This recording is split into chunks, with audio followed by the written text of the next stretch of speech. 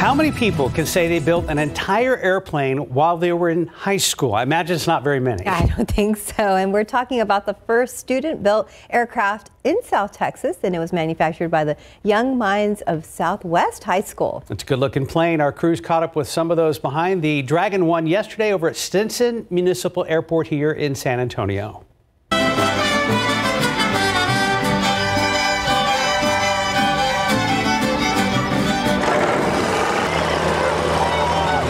Fabulous day. I'm just so excited. I hope you are too. I am Alana Medina. I am a junior at Southwest High School. I'm one of the students who is currently enrolled in the aviation class, who has also helped build this plane. We had about 5 or 6 mentors. Hi, I'm Darren Medlin, and I'm the volunteer mentor coordinator for the Southwest High School Aviation Program. We're starting the capstone program.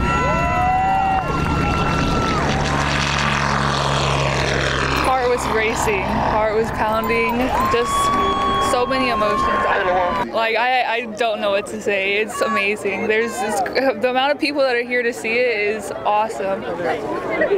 And he's right there too. It's awesome. It's amazing. It's not just for show. It's a real career-enhancing activity.